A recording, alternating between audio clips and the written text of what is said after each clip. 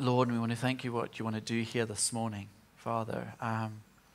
Lord, we do. We don't want to just gather in this place, Father, but we want to be out there. Lord, we want to be out on the streets, Lord, and we want to be Christ. We want to be the body of Christ, Lord, on this island and beyond, Lord.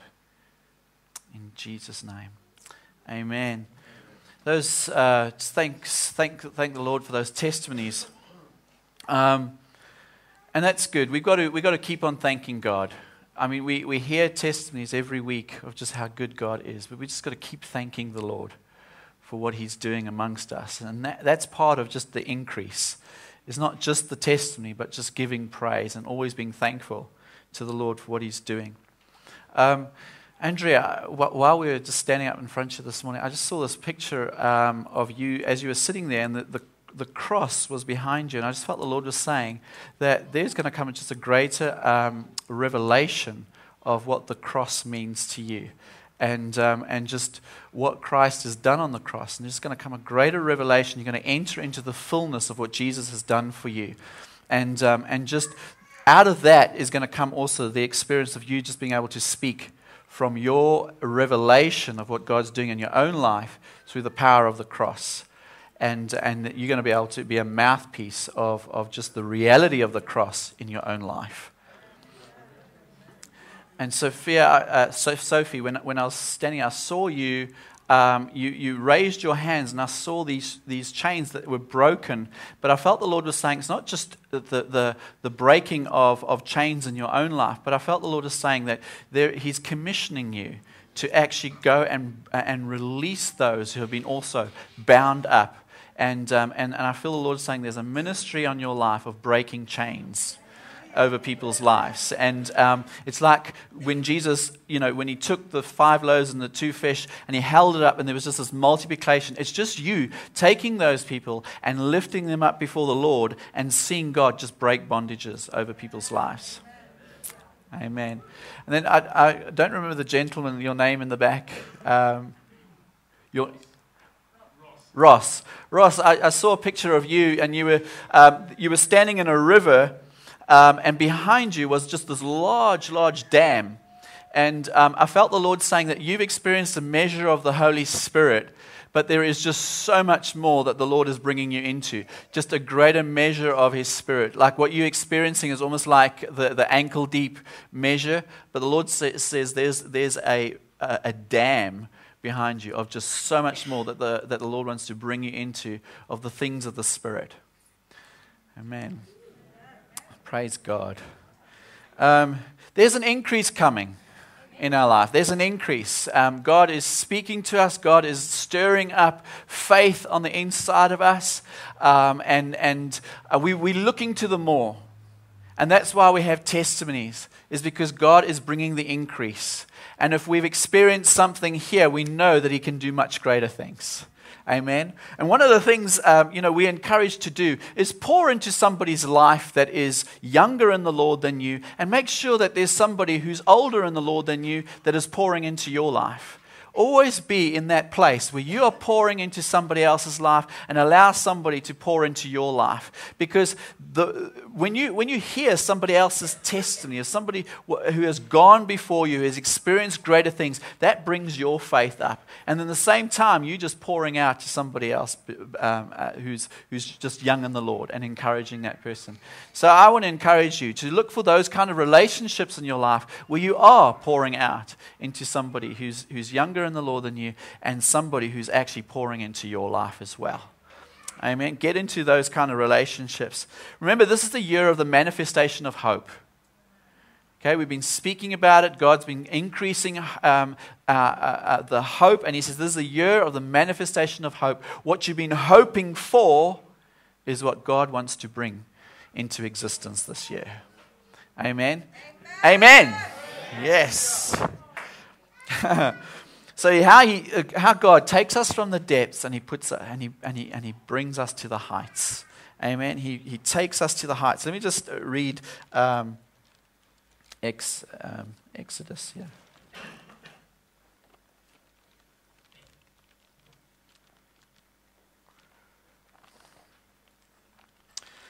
Exodus 15.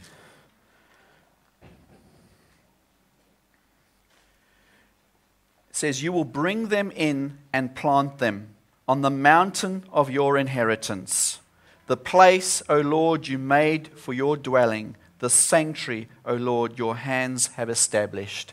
We are the Lord's sanctuary, amen. We are the Lord's dwelling. The Lord says He's brought us in so that He can plant us on the mountain of His inheritance for our lives. And that's what God wants to do, just bring us into a greater revelation of the inheritance that is there for us. We see the picture in Matthew of Jesus sleeping in the boat, and the storm is raging, and the disciples are getting more and more anxious in that boat, and it says, and the waves are overcoming the boat, and Jesus is asleep. And so they wake Jesus up, and you know the story. You know the story in Matthew 8. But I want to say to us, we need to start changing our perspective, because what we are doing is a lot of times we are in our boat and we feel like life is overwhelming. We feel like things are overtaking us, and it feels like it's just coming into the boat, and it feels like we might want to sink. And we're shouting out to Jesus, we're saying, "Wake up! Are you awake?" Aren't we? Don't we sometimes do that? We sort of say, "Jesus, are you awake? Do you know what's going on in my life? Wake up." Do you think the Lord's asleep? Do you think the Lord is not watching over our life? And He turns around to the disciples and He says, "You of little faith." And then He demonstrates and He speaks to that storm and He says, "Be quiet." And there's something about that the Lord is saying is wanting to say to us, is that we have an authority to start speaking to those things. And I think when we rise up with that authority on the inside of us, just sort of like saying, "No, I'm not allowing this thing to overcome me. I'm not going to allow the waves to fill my boat." And you know, there's times when I've sort of like, I've prayed through stuff, and I'd sort of lie there, sort of like praying through stuff quite apathetically. And actually, all you're doing is you're mouthing the words, you're saying stuff because you know that's what you're supposed to say. But actually, you're lying there in unbelief. And there's times in the Lord when something just rises up on the inside of me, and I say, "No, this is the day that the Lord has made. I'm going to rejoice and I'm going to be glad in it." And I start declaring the word of God. I say, "This is a day of breakthrough," and breakthrough comes. You see, there's something about us having to rise up with an authority, something that says, "No, hold on. I'm not just going to mouth stuff, but I'm going to believe it. I'm going to walk in faith." And that's just stirring up the faith that's on the inside of us. Stepping into the zone, as it were. You know, stepping into your heavenly place, your heavenly realm that you're supposed to rule and reign with Jesus. Do you know, we walk in the flesh, don't we? We walk in the flesh and we allow things just to happen. The Lord is saying, walk in the zone. Walk in the Spirit. Walk in that place of your authority. Start seeing things from a different perspective. Amen. Start looking at life, start looking at circumstances from a completely different perspective. See, you're in your boat and the waves are coming over you. But no, you've got to get up and say, "No, I'm going to look at this from a different perspective. I have authority over this thing." And we can look at everything like that from our kingdom position. Do you know that it says in Mark 4 verse 19, says that the worries of this world, and if we're overcome by the worries of this world, makes the word of God unfruitful. Do you see what I'm saying? It takes the word and it makes it unfruitful. So when God has spoken over your life, take that word and make it fruitful. Don't allow the worries of this world to steal away God's word for your life. See, that's why we've got to take the prophetic word. We've got to take the word that God's spoken over our life, and don't be discouraged by what you see with the natural eye, or what you hear with the natural ear. Don't be discouraged by that, because if you are, it's going to snatch away just the fruitfulness of that word. It's to take the word and say, "No, I'm going to start looking through the eyes of that word and start declaring it. And make the word of God fruitful in your life, and not allow the worries of this world to overcome you." It's stepping into that place where there's no lack. It's stepping into that place where there is an abundance of God's provision and God's goodness for everything that we need for life and life in abundance. Amen. And it's stepping into our zone. See, the kingdom of heaven is like a hidden treasure. Amen. And it says so in Matthew 13:44. The kingdom of heaven is like a hidden treasure. And we got to seek it out. We got to seek out the inheritance. We got to seek out what God has planned and purposed for our lives. And when He speaks over us with a prophetic word and a promise over our life, it's almost like the Lord has just given you a treasure map. Amen. And it's for you to take out that treasure map, the Word of God, and say, this is leading me to the treasure. And it's just your guide. And the Lord's saying, stick to that, stick to that, stick to that, stick to that. Stand on that, and find the hidden treasure. I just loved Jenna Lynn's testimony last week. You know, she stood in that, I've only got 10 euros in my pocket. But I'm going to decree, I'm going to say that my God is going to provide. Amen. She's still glowing. There's an anointing on 500 euro notes, people.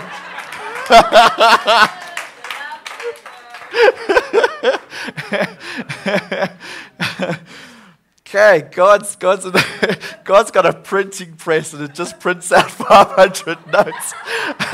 I've heard so many people who've said, I've never even seen a 500 note. And how many of these things just start appearing? Praise the Lord. But there's Jenna. She knows and she starts decreeing that God is able to meet that need even though there's only 10 euros in her pocket. And God sends it with a love letter about His faithfulness. Isn't that lovely? And that's just it. She's stepping into the zone. She's stepping into her kingdom authority, her daughtership, your sonship. She's stepping into that place, declaring what is not as though it were. Amen. Bringing into existence. It's like calling the future into the now. It's saying, yes, that's my kingdom resource. And I'm calling it into existence right now, into this place. That's faith. It's bringing the substance out of that which you are hoping for. All right? And it's seeing the substance of what we're hoping for. Hebrews 11:1. God kisses you with His blessings. That's just God's love. Just as Jenna Lynn said, yes, it was a love letter. It was a love letter from the Lord. She opened it and there the Lord spoke to her about His faithfulness and His goodness. And with it, He meets the need. Blessing her. His kisses are like blessings. Is He in your boat? Is the Lord in your boat with you? If there's anybody here this morning and you just don't feel like the Lord is in your boat and you're just walking a lonely, hopeless journey, then I want to pray with you afterwards.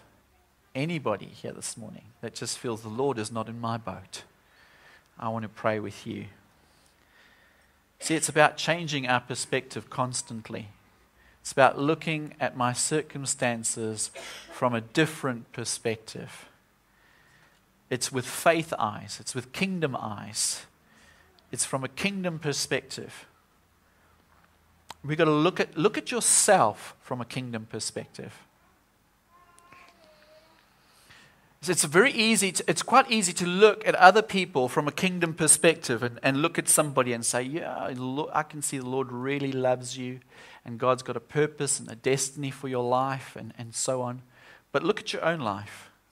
Go look in the mirror and ask God, what does He see of your life? Look at yourself and your own life through a kingdom perspective.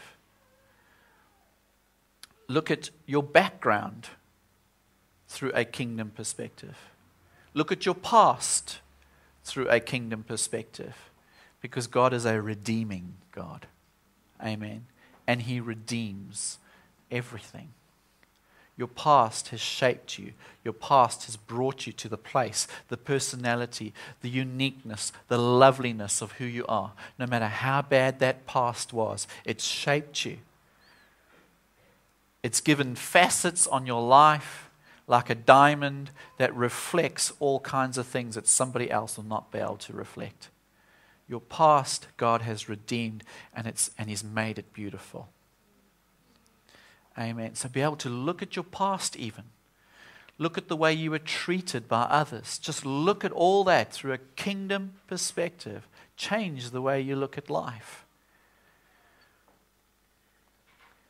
Look at your future into that and ask God just to speak into your future. Look at your children. Look at your relatives, your family. You see, I love the way when the Allams were here and they spoke about how about the prophetic, and the prophetic is, they say, it's just very simple. It's like I'm going to go and visit Fina, and so I go to God and I say, I'm going to go and visit Fina. She's your daughter. What would you like to say to her? And that's really what it's like, isn't it? It's like going to somebody's father and saying, I'm going to go visit your daughter. What would you like to say to them? And that's just the prophetic. It's just looking at somebody saying, Father, what do you want to say to this person? What do you want to encourage them with? And when you start looking from a father's perspective, from God the Father's perspective of life and everything, you're able just to speak life into that place. You're able to speak hope into people's lives. And you can declare. You can declare things that are not into existence. Amen? Just Julia's testimony, just that little girl running. Now, praise God for the phone call.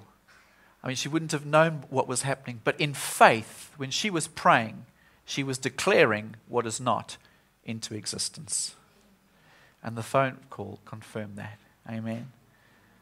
And that's what you've got to do. Even if you're not going to get the phone call, just know, I am declaring things that are not into existence because God has given me the authority to do that.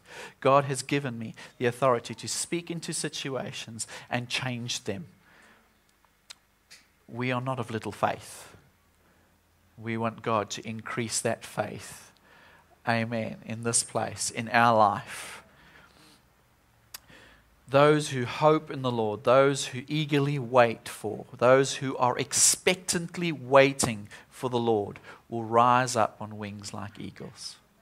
They will run and not grow weary. They will walk and not faint. Why? It's because you're seeing everything from a completely different perspective. Why do we get weary? Why do we become so lethargic? Is because we are weighed down by the worries of this world that are snatching away the fruitfulness of God's word over our lives. And the Lord is saying, change your perspective and do not allow just the worries to weigh you down and steal away the fruitfulness of God's word.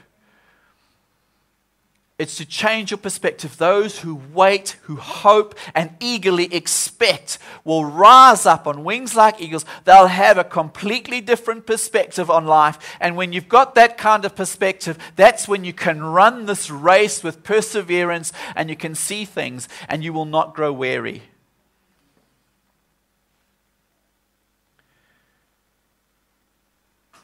Got to live in the realm of hope. And just stir up our hope. Stir up the hope. It's, Father, what do you see? What do you want to say to me? God, what do you see in this situation? And I want to just do that practically. You know, we can look at a situation and what we see in the natural could be one thing. But what God wants to do is He wants to let us see things from His perspective. Amen. So I want to just do a little practical demonstration here, and it's nothing weird. We're a family, so don't worry. What I'm going to do is I'm going to Jane Ann, you come stand here. Donald, you come stand here. Okay, I'm going to choose two people for now. And what I'm going to do is I'm going to just ask you to look at these two people. Okay? We can judge them in the natural. Right? Lovely, lovely people. Good looking. But God sees even more. Amen? God sees even more. And so what I'm going to do is I'm going to ask you just to look at these two people and say, God, what do you see when you look at them? What do you see? And I'm just going to, because I'm asking you all to do this, okay? There's no spectators here this morning. So I'm just going to sort of randomly choose somebody here this morning to come and share what you see regarding either of these two. Okay, so Christos, what do you see? It can just be one word.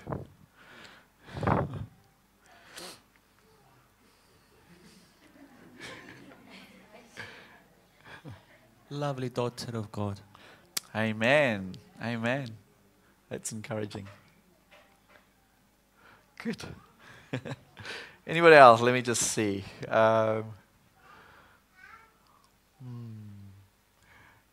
Caroline. Got your eyes closed. Come, share with us what you see.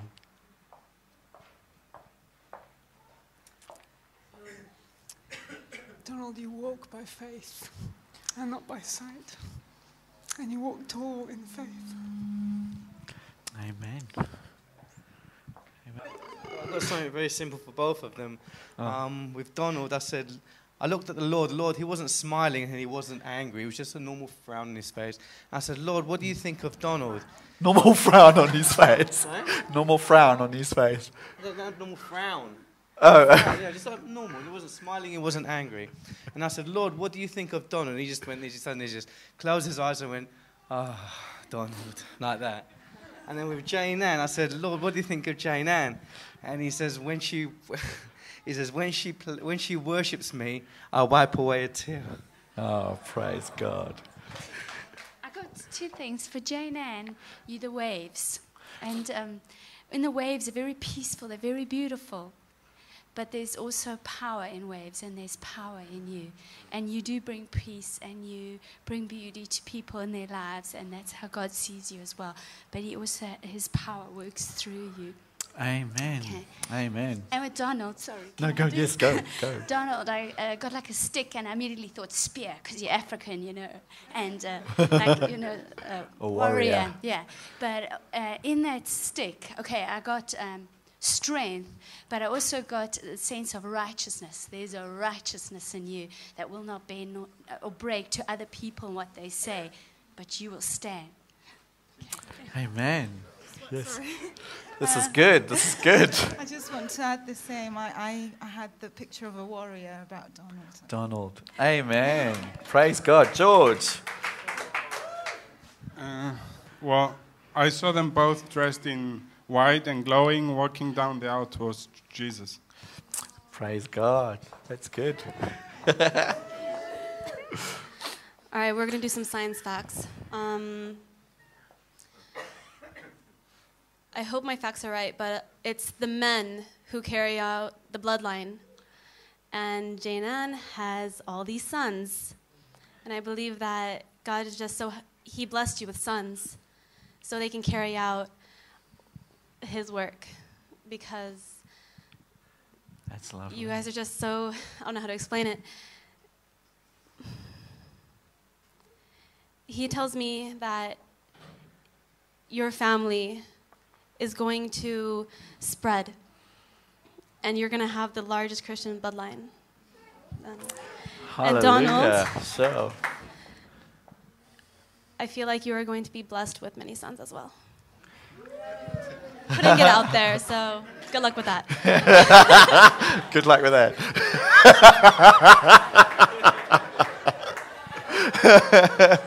Very good, Marissa. That's lovely words. Let's keep them here. Jenan, I saw you on top of a mountain and a bright blue sky and a very clear day. And you were wondering whether you should jump. and you did. But you did this amazing skydive off the mountain. And I just saw, I mean, it was actually beautiful because it's like you just trusted God that, you know, you're going to land. But there's an amazing view, and it's absolutely beautiful. So I don't know, you know, you didn't know where to land, but you just went for it. Amen. Let's swap, people. You guys can sit down. Let's get Gulen. Will you come to the front? Aki. This is nice, isn't it? It's blessing people, just seeing what God sees and be able to just bless people.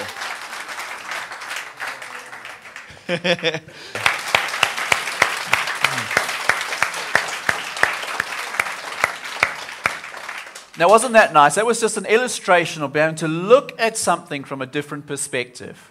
You know, we could have looked at their natural gifting and who they are from a natural side, but God wanted to speak out something different.